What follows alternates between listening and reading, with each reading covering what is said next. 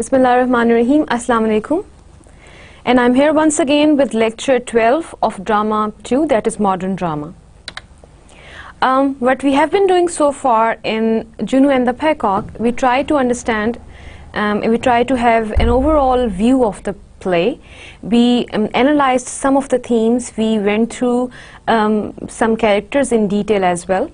Now what today we are going to do, we are going to analyze the theme of nothingness, hollowness and purposelessness. In my previous talk, I tried to elaborate on what are different types of influences we can trace in O'Casey's writing, where we primarily we discussed three types of influences: the social, cultural and personal. And we saw these influences in shape of Irish Civil War as a social influence, cultural influence where we talked about mythology, a combination of contemporary and mythological dimensions. And in personal influence, we saw O'Casey as a feminist. Today we are going to add into the discussion by seeing how O'Casey's works are a representation of contemporary influences in terms of the air of nothingness, hollowness and purposelessness. And when we are discussing these terms, we are trying to see Irish Civil War, the concept of jingoism, how it affects the society and the individuals, how it crushes the economy and the system, how it disintegrates the family structure, how it demolishes the psychology of the people, and how it creates generation gap. And discussing all these aspects separately and then joining them together will help us understand how this influence results in nothingness, hollowness and purposelessness that is presented by O'Casey's work Juno and the Peacock.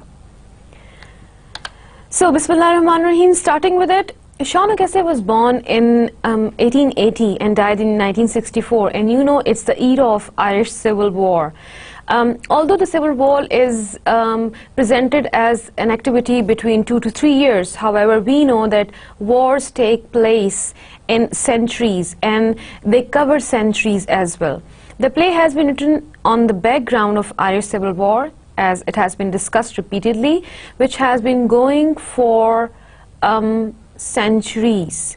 So it's an activity of centuries that takes in generations and generations.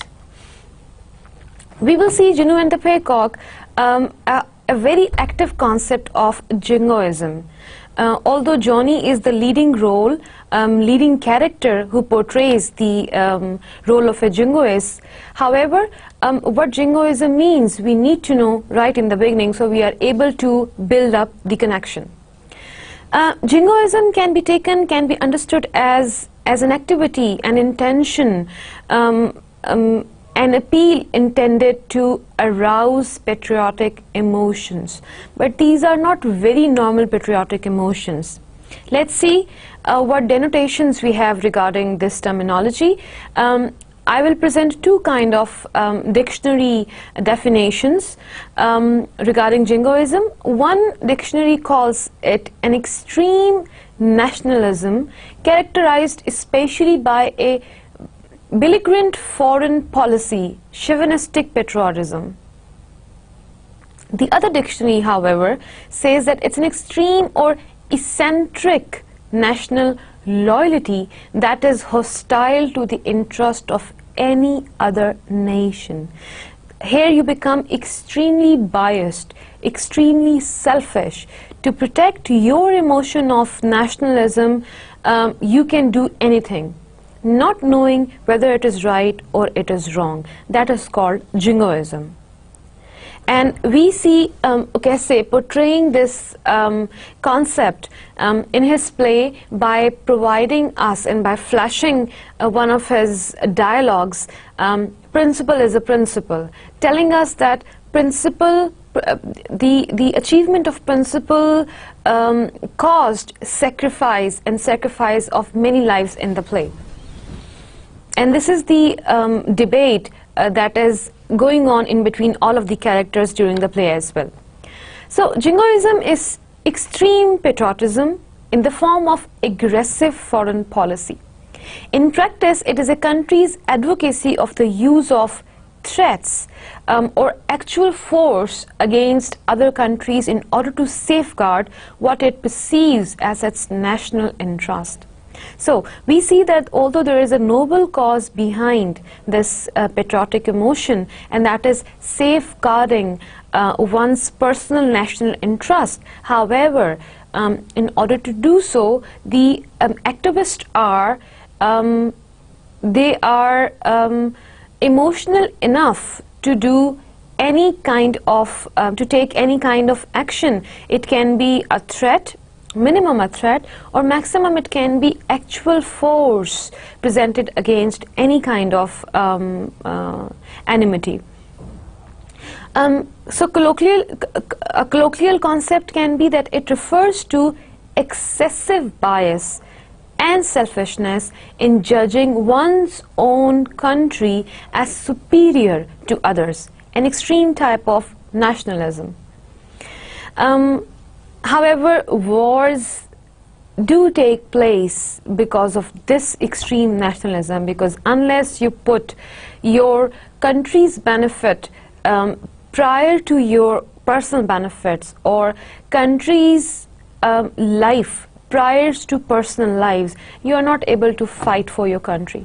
So the term originated in Britain, expressing a attitude, a typical kind of attitude toward Russia in the 1870s, and appeared in the American press by 1893. So these dates basically refer to the origin of this terminology, jingoism, that appeared first in 1870s.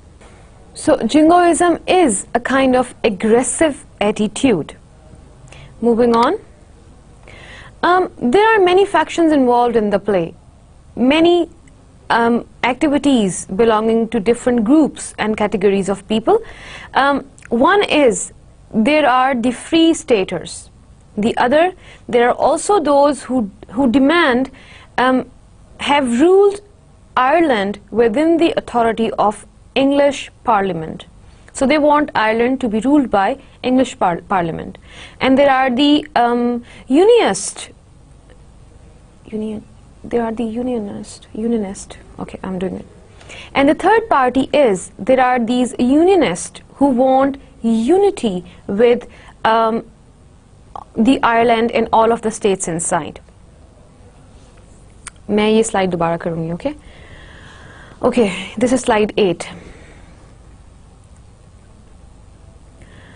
So we see that there are many groups involved in the play, and these groups are representing different kinds of philosophy regarding Irish Civil War. One group is the group of free staters. The other group is the group of people who would like Ireland to be ruled by English Parliament. And the third group is group of unionists who would want Ireland to be united. So, although we have discussed already what is Irish War, Civil War, and what kind of background it has, just to refresh your memories, the dispute, what was the basic dispute? Main Ireland got independence after the First World War. That we know. Ireland is divided into Southern and Northern Ireland. Northern Ireland is now called Ulster. The people of main Ireland are Roman Catholic. The majority of Ulster is Anglican, so there is political and religious problem. Now, it's a political as well as religious problem. And what are the point of views? They are either to unite with main Ireland, or to unite with England, or to be totally independent was the main problem or enigma. Either to unite with main Ireland, or to unite with England to come under English Parliament, or the third is to be totally independent. So these were three different groups of people who were raising their voices and who portrayed this concept of jingoism. Now, understanding Juno and the Peacock in the background of civil Irish war. O'Casey is very much against the war fought under any pretext. In our previous discussion, we discussed O'Casey's position as a person who personally dislikes war, no matter for what noble cause it is. He points out to the loss, the gravity of loss, the great loss of lives and society and generation that is caused by wars. So he closely observed in his play how war affects the society and the individuals, how war crushes the economy of a country, how it disintegrates the units of a family, how it demolishes the psychology of individuals, and how it results into the gaps created between generations. So basically, we can take all of these points as themes presented in the background of Irish Civil War in the play. So this brings us back to O'Casey's position that we discussed in our previous talk as well. O'Casey has taken a stand against social unjust, inequality, and violence caused by war. And he says that it is socially unjust and it is being presented as the exploitation of man by man. An Irishman is killed by another Irishman. And he refers to inequality in terms of man's inhuman treatment towards another man. So it's inhumanity that he highlights under this theme. And the third theme is of violence. War is violence. War is destruction. War is chaos. War is disturbance. So he refers to man's barbarity against man, against humankind. How does he portray the theme of social unjust, inequality, and violence? The play begins with Mary's reading a newspaper. The very first information we get from the play is of a gruesome murder. Who is being murdered here? On a little by road out by Byton, Fingles, he was found. So we see a loss of life. We see how the life is disgraced, how a person is easily murdered and left alone by a roadside. This is portrayed very artistically, however, very simply in the beginning of the play. So the theme of violence is introduced right in the beginning of the play. Not only violence, but inhumanity and unjust. O'Casey evidently has sympathies for the poverty-stricken and war-ridden Irish society. There is nothing predictable in Ireland. Everyone is in extreme danger. If you remember, in the last lecture, we discussed few of the dialogues, and these dialogues, which were very funny when they are articulated first, but when we analyze them later, we find that there is a kind of pathos and sadness and a glimpse of reality hidden in the articulation. For example, when Joxer gets the command by Captain Boyle to just check out of the window and see who is knocking at the door, Joxer says, "You want me to get bulletin to my kisser?" So that shows that nothing is predictable, and no one is out of danger, and everyone is uncertain about situation, and the security is a question. So anybody can bullet anybody anywhere. They are hanging between life and death all the time, and that is very clear in the script, in the dialogue delivery, in the dialogue development in the play. Then how is this brutality foreign to Irishmen is presented? There are lots of references in the play regarding Ireland's religious and political history. We see, and we just got to know that this was not only a political conflict, this was a religious conflict. Irish makes many attempts to shake off the foreign yoke. These foreign bodies, foreigners are very inhuman to them.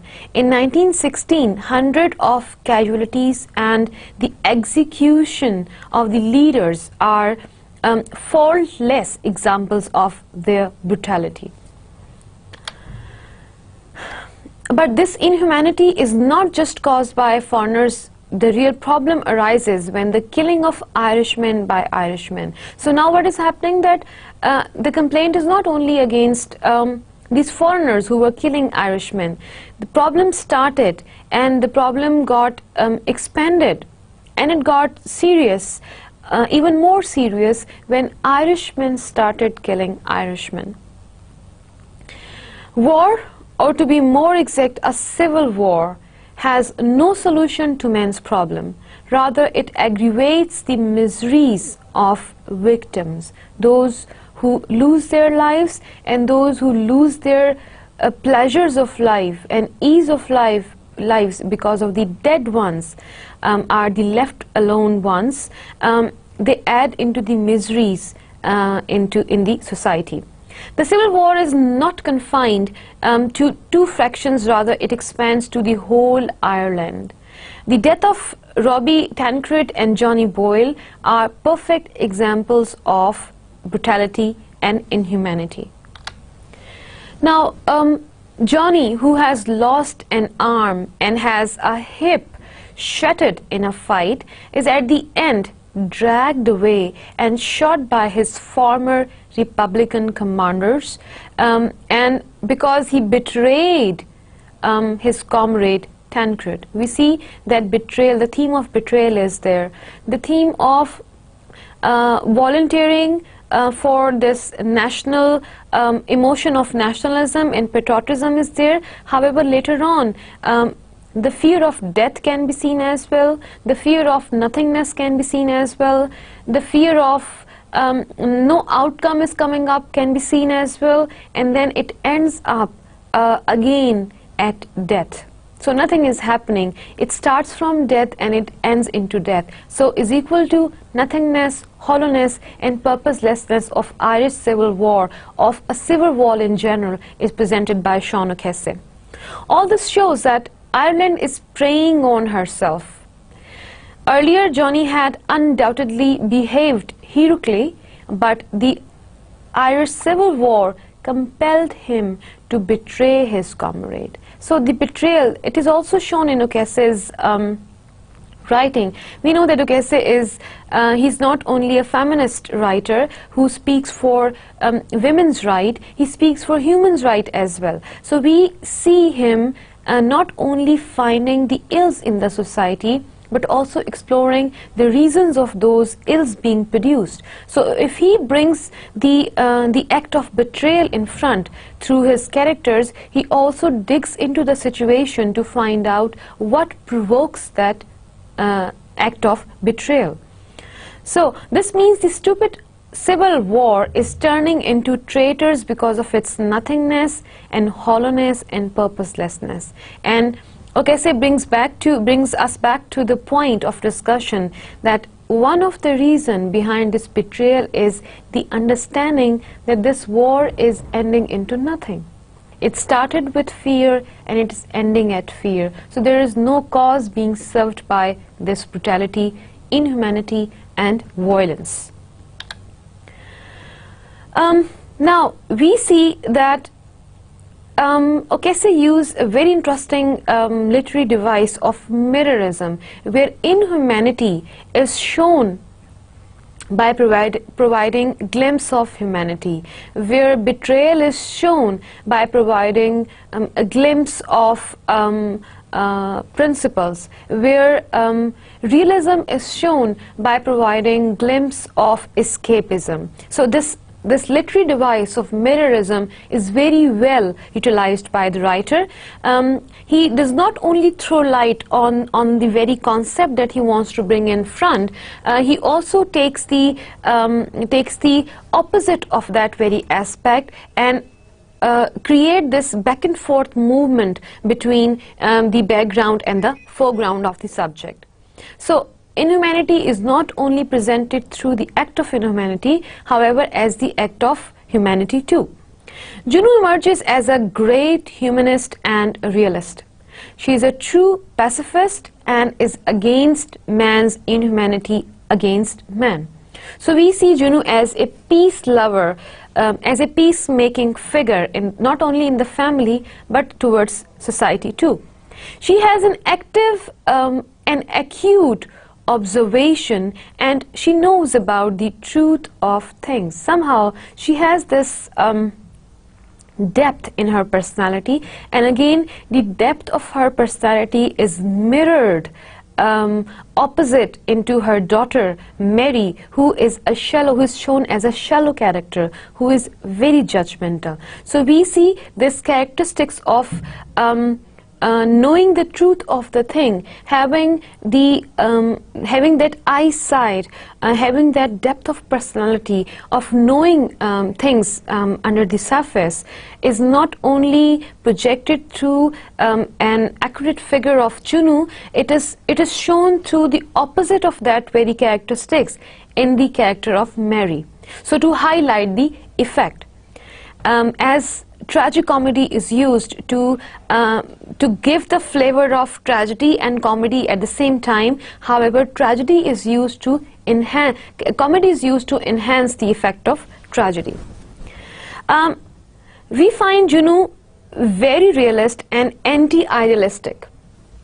Again, the idealism, the very act of idealism, the philosophy of idealism is presented very well, and we find two of these characters, Junu and her husband, supporting the different view of idealism. One is kind of idealistic personality, and the other is escapist in his nature.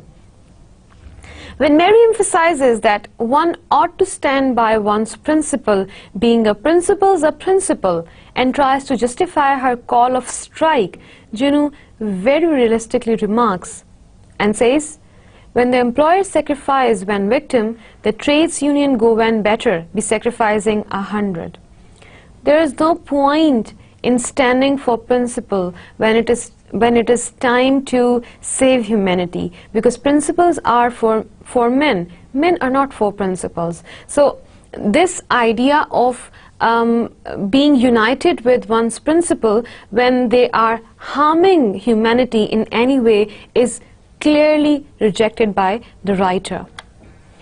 Being a realist, she has a firm belief in the idea that the fault does not lie with the stars but with the people themselves.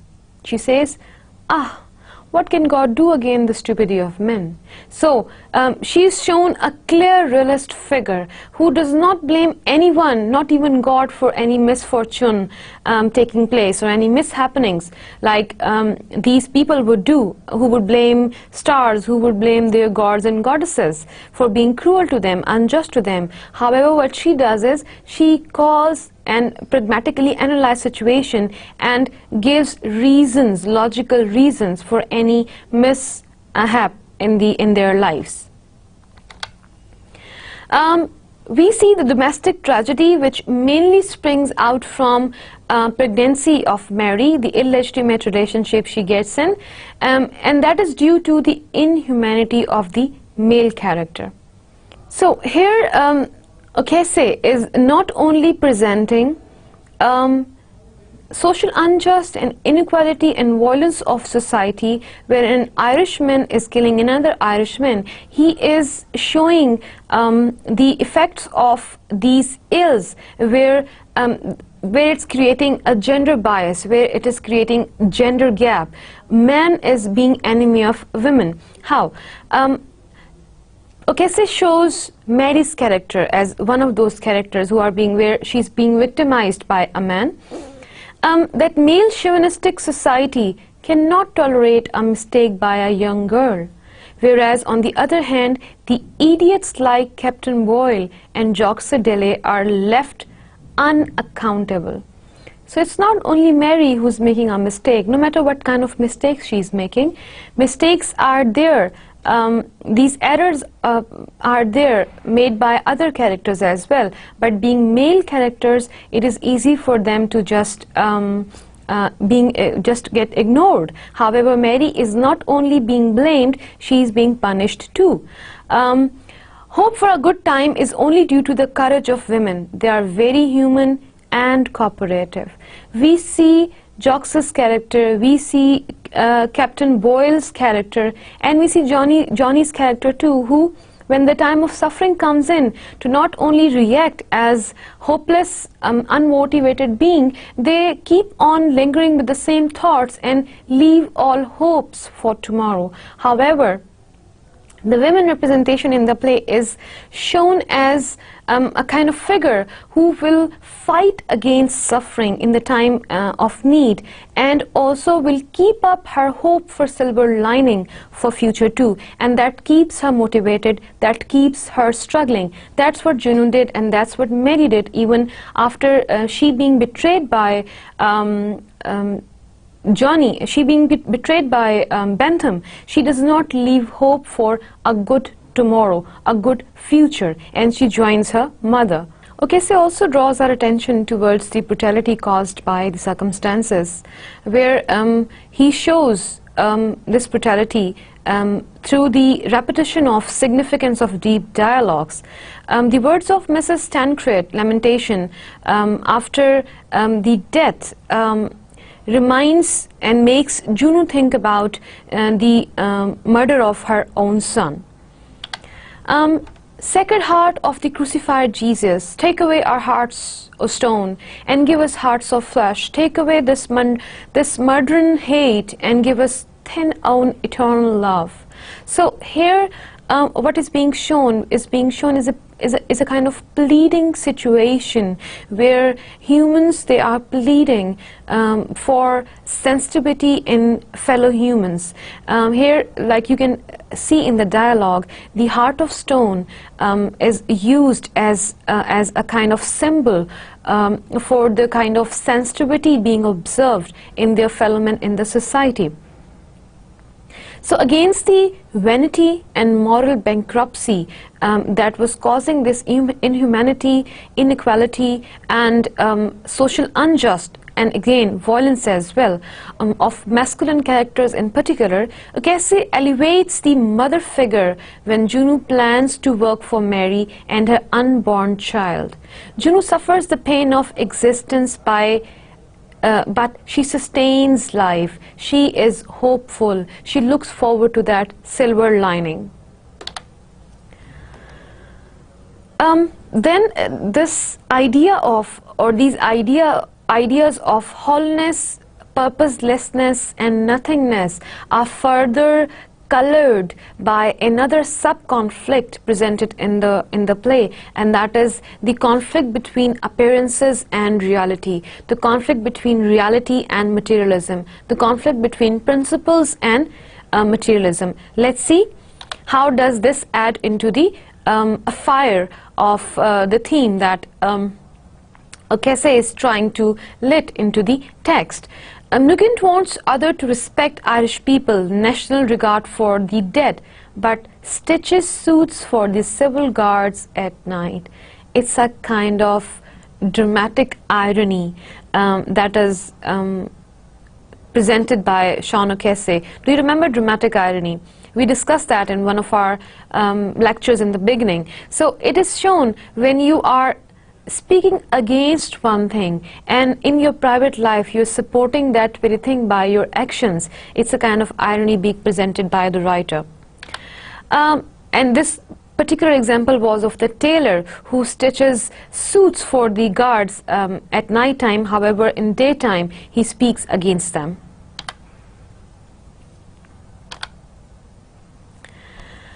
Then the opportunist class represented by the tailor has also been condemned. This class is basically shown through these ironic dialogues and ironic activities, where they are apparently supporting one group of people, however working practically for the other, because they are looking for their personal benefits. According to Okese, this opportunist class is more harmful than even the those emotionally, extremely emotional nationalists, because they can be predictable in their actions. However, this class that is full of deception cannot be predictable at all. You do not know the person who calls himself your friend is your friend or not. They themselves become the cause of civil war and play a double role, the role of Brutus. Thus we see Okese very beautifully depicting man's humanity towards women, man's inhumanity towards man. So it's not only that Okese is bringing forward his concern for humans' right, he is also talking about his concerns of women's right. Okese is at heart a humanist and pacifist, a peace lover. He considers life mere inevitable and all idealism is subservient to it. He condemns all principles and gives one and the only principle to live all the days of life peacefully. How this theme of another subtext of principle versus materialism adds colors into the main theme. Let's see where principles and reality is brought brought forward by Okese in contrast to his theme of materialism. As Okese linguistically presents a version of materialism in Irish political strife, does he thematically treat the conflict between theory and reality in the play? Within Juno and the Peacock itself, there are two opposing views of the relationship between theory or principle and material reality. Let's see what are they. On one hand, the betrayal of principles has tragic consequences. When principles are betrayed, what kind of consequences can be there? We can see that Johnny is killed for his betrayal of his comrade Tancred. Mary is pregnant out of wedlock. Boyle is left against impoverished and the family is humiliated. This is one kind of result being shown of betrayal of principles. However, on the other end, principles have left Johnny armless and Mary unemployed.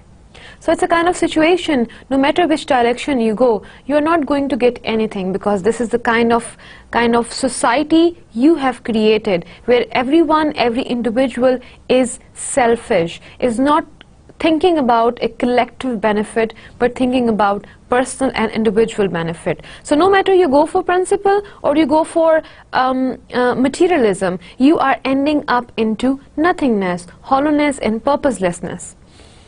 Since Okese shows us both sides of the pictures, he says that when you are going for principles, you can see that Johnny is armless and he lost bones of his body parts, and we see Mary being unemployed. However, when they go for principles and they betray them, this is how they are treated by society.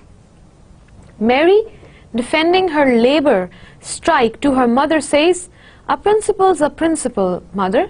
In contrast, Joxer, Captain Boyle's drinking companion, contends, "It's better to be a coward than a corpse." So he would say that it's better to be alive and lose your arm than being dead, or it's better to be called a coward than being dead. And he's quite right in his opinion. Mrs. Boyle tells her son, "You lost your best principle, my boy, when you lost your arm. Them's the only sort of principles that's any good to a working man." So for a working man, his arms are more important than his principles. What he would do by keeping principles and losing his arms, he will not left for anything. Ronald Eiling argues that the play is centrally concerned with betrayal. Betrayal of man to man, betrayal of man to humanity, betrayal of man to women. betrayal of society, betrayal. In fact, the theme is betrayal. That's what being told by Ronald. Bentham betrays Mary. Johnny betrays his party. Boyle's indifference amounts to a betrayal of life. Mary also is a traitor. She abandons Jerry, her materialist principle, to take up with a man without dogma. So, in fact, each character is a victim of betrayal. So how all of these things are adding into the prime theme, and that is of nothingness and purposelessness. In her apparent rejection of principles, Mrs. Boyle, Juno is a truly heroic figure, particularly at the beginning of the play when she is the only member of the family who is precluded from work on account of principle. Mary and Johnny, or lack therefore Captain Boyle. Mrs. Boyle, necessary materialism neither dooms nor saves her, but rather leaves her as a suffering survivor with a dead son. The same stiffless husband she had in the beginning, and a daughter into an illegitimate relation, respected by society, whom she comforts when Mary laments the fatherlessness of her child, saying, "It'll have what's far better. It'll have two mothers." So these dialogues by Juno are showing man merciless character towards women, and man's betrayal to women counterpart. The play ends both with the condemnation of principles, as Mary Boyle says, why didn't I remember that then he wasn't a diehard or a stater, but only a poor dead son? And the deception of the utter degradation of the indifference that Boyle and Joxer represent in their characters. So it's basically O'Casey condemning two of these characteristics together. One is this conflict between principles and materialism, and other is this insensitivity and indifference attitude of individuals towards society. Given O'Casey's apparent rejection of both abstract principles and its absence, the play puts forth a quotidian heroism in the form of Mrs. Boyle. Juno. Juno is not without principles, like her husband, like her son, like her daughter. She's anything but indifferent. She is not an insensitive person. She is very sensitive and sensible woman. However, her principle supporting and protecting her family is firmly grounded in material reality, the reality that where she is living in, and is divorced from political, religious and economic theories of the time. So, telling Mrs. Madigan shouts at the police, "For you are the same as you were under the British government. Never where yours are wanted. As far as I can see, the police as police in this city is null and void." Regardless of the political status of Ireland, the material reality for its citizens remain the same, with the same kind of people's attitude, particularly in the wake of continued interfractional violence. So, nothingness is being presented in each and everything very artistically by the writer. So, we discussed how the themes of nothingness, hollowness and purposelessness were projected in O'Casey's writing, and how they were affecting, they were showing the effects of and the causes of these phenomena. Moving on with the themes presented in the play, we are going to talk about now deterioration of relationship.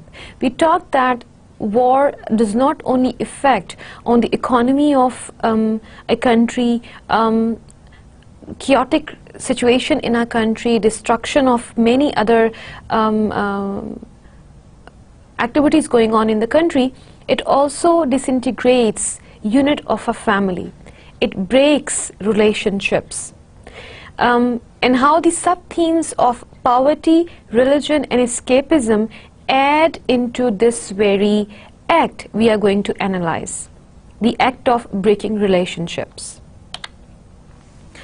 Juno and the Peacock by Sean O'Casey is set in the background of Irish Civil War. We understand that. And throughout the play we can see the titular character, Juno, Mrs. Boyle, and Jack Boyle. Their relationship deteriorates, and how dramatic events in their lives and the lives of their children take place in Johnny and Mary's life cause the entire family to collapse. We, in one of our lectures where we started with the play Juno and the Peacock, we discussed that all of these characters, not as a family, also individuals, they are portraying the categories of, the groups of, the factions of society.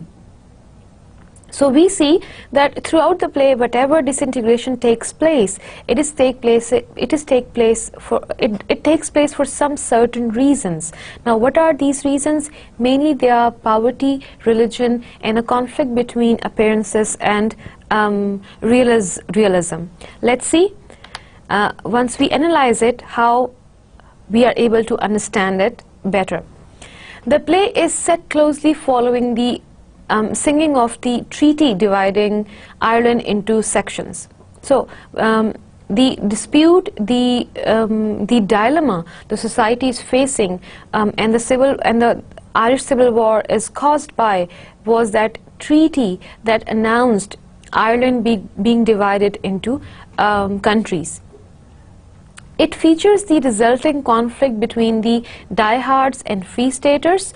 Diehards were the ones who wanted a united land, and the free staters were the ones who support the treaty that was dividing the country. So the conflict represents the clash of fanatical nationalism and practicality, and of idealism and a recognition that what the people truly wanted was peace. So there was two conflicts going side by side. One conflict was between the fanatical nationalist, the jingoism, and practicality. The other was between idealist people and people who truly wanted peace, who were not looking at peace, achieving peace in any of the indirect ways, who directly wanted peace, and for that matter, they did not want war at any point. So the play Juno and the Peacock explores some of the relevant ideas of time, including the poverty, religion, religious attitudes, and escapism of the working class in Dublin in the 1920s, and how these characteristics affected the communities that lived within the tenements of Dublin at that time.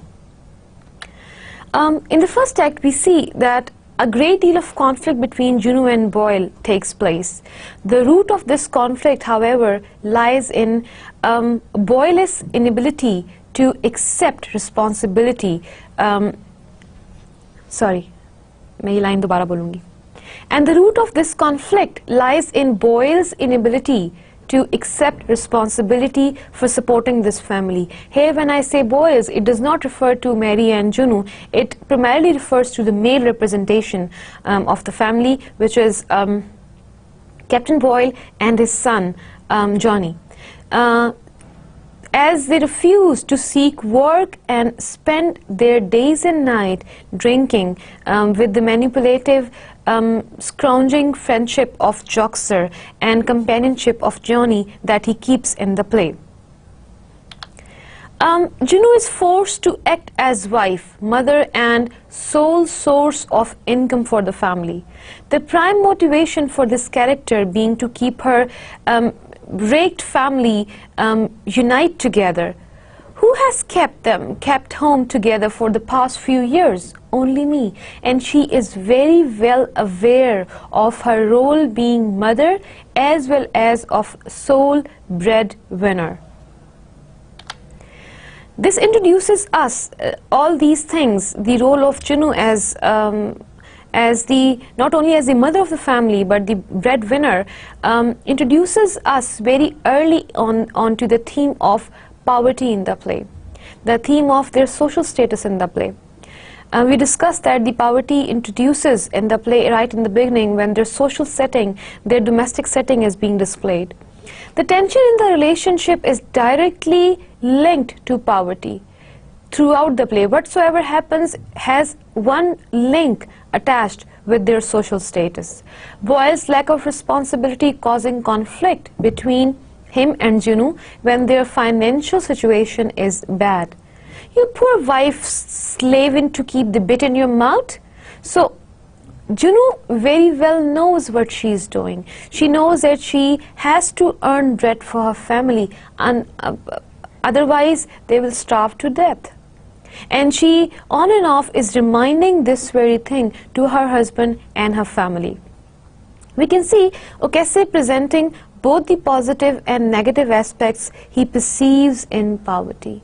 Although he praises poverty when it comes to showing your motivation, showing your courage, showing your strength to stand against suffering of life, it also begets many ills of deception, ills of lack of attention, ills of irresponsibility, ills of insensitivity in the characters.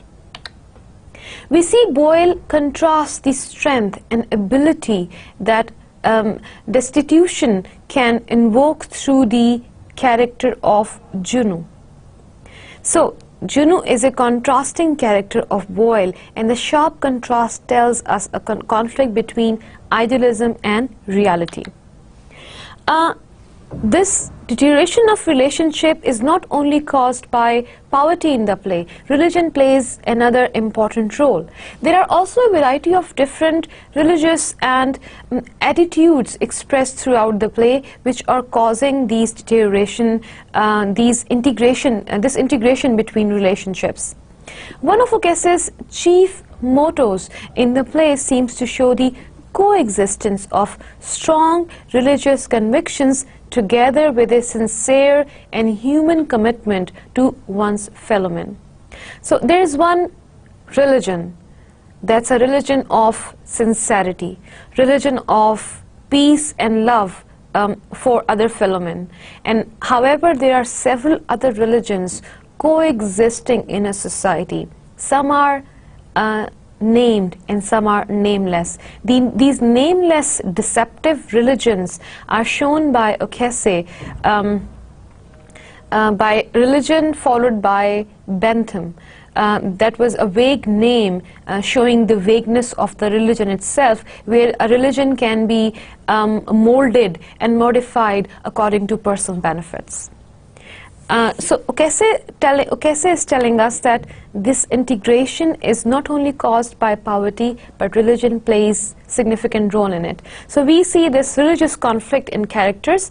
In Junu's faith is sincere, authentic and traditional. Whatever religion Junu keeps, her faith is sincere, her intentions are sincere, they are authentic and real, and they are traditional, they are not unusual. However, Boyle beliefs are just an equal contrast to them. No matter what religion he keeps, whether it's a religion of majority or minority or any third category, his faith is not sincere. He is insincere and he is doubtful, and there is a contrast between his words and actions. Then we see Junu believes on Johnny's death as a God's act and God's will. However, at the same time accepts that whatsoever bad happens, it happens because of men's act. However, Boyle presents God to be biased and sympathize with humans' helplessness. They call these stars causing all this misfortune. He's found apologetic most of the time and indulged in self-sympathy. All the time you would find him complaining about some kind of pains all over his body for no reason, in fact. You will find him wandering here and there in the play. However, whenever it's time to walk or call for walk, he would call that his legs are not helping him walk around. So you will find his character a genuine liar in the play. So we will see that Junu believes that her husband should be praying novenas for a job. Novena is a recitation, a religious recitation of prayers and devotions for a special purpose during 9 consecutive days. It's a special kind of prayer in the religion being followed by Junu and her family. However, Boyle considers, and she wants, her husband Boyle to offer that prayer in order to help their family achieve a better status of life. However, Boyle considers such acts useless.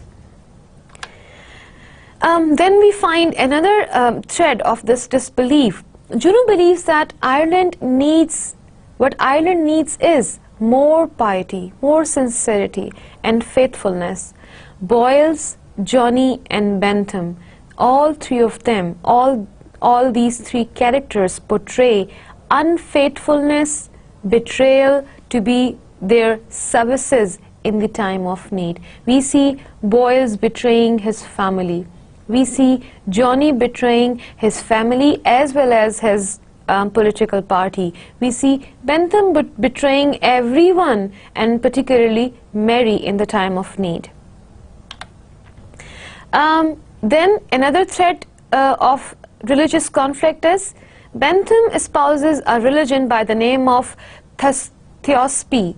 This is projected as vague and abstract and certainly seems to be compatible with his own shallow commitment to people. So you mold your religion the way you want. That is a religion followed by the opportunist class presented in the Dublin. Junu's religious beliefs, so it's a contrast to Junu's beliefs. Apparently we find Mary as well supporting Junu's beliefs, and we find her a girl of opinions. However, her acts convey it all the opposite, matching quite of Bentham's beliefs in fact. And the third aspect, adding into the effects of deterioration of relationships, is basically idealism and reality, the strong conflict between idealism and reality. The writer dramatizes the conflict between the dream world and the world of reality. This denial of reality is shown through almost all the characters except Junu's character, and this shows what happens with relationships when a character is stripped of his or her illusions and forced to face reality, as it happens to Boyle. When he gets to know about that he's not going to be inherited any legacy, he refuses to accept it.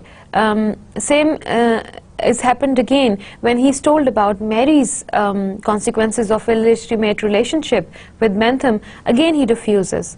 And the same thing is happening with Johnny throughout the play. He is not able to accept his act of betrayal and being afraid of being tortured and victimized by his party, and that is what happens in the end. He is dragged and shot.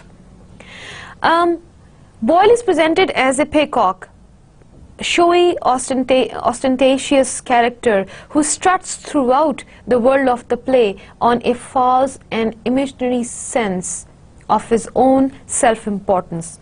And Junu is portrayed as a character of practicality and realism. So very first contrast is drawn between the titular characters Boyle and Mrs. Boyle. So it's not only a denial of reality, it's denial within. It's parental conflict, and we can see throughout the play in all of the characters, in all of the major characters. Boyle's whole life is a lie. His pains, which are invented for the sake of shrinking and avoiding work, become real to him. So what happens, whatever he is presenting and pretending to be during the play becomes real in the end. Boyle refuses to face up to the truth and reality about Bentham and the deception surrounding the news of the will. So it's a kind of conflict that is being presented here. When reality invades at the conclusion of the play in the form of Mary's pregnancy and the actual removal of his material possession, Boyle is unable to cope with them. These are references of the denial of reality. Then what are other types of denials? We can see Mary's denial of values. Mary, who represents the younger generation, also falls victim to illusion. We discussed her character to be a shallow character. On her first appearance in the play, she is shown to be on strike for a principle. The oppressed and stifling atmosphere generated by the tenement life forces her to seek escape through Bentham. However, is she able to keep up her strike for principles when she gets indulged into an illegitimate relationship with the man and carries it on until it reaches harmful, disrespectful consequences? For her, he represents another way of life. Bentham, for Mary, presents another way of life, a dream world, and values outside the restricted and debilitating atmosphere within the two-roomed tenement. So, although she would say that she is a girl of principle, when it comes to running from reality, she is the first one to hold Bentham's hand. So, in today's talk, what we analyzed how O'Case's works are representing the contemporary pressure and issues of nothingness, hollowness and purposelessness in the background of Irish Civil War that resulted in jingoism, extreme nationalism, which affected the society and the individual. It affected the economy of the system, economy of the country, resulted into disintegration of family structure, units of family, demolished the psychology of people, destroyed them, made them insensitive and indifferent to their realities, and created gaps between generations. And we also analyzed in detail how the sub-themes of poverty, religion, and escapism added into the deterioration of these relationships. By this, I will end lecture of today, lecture 12, that was about the themes of Juno and the Peacock by Sean O'Case. Till the next time, I see you in lecture 13. Allah Hafiz.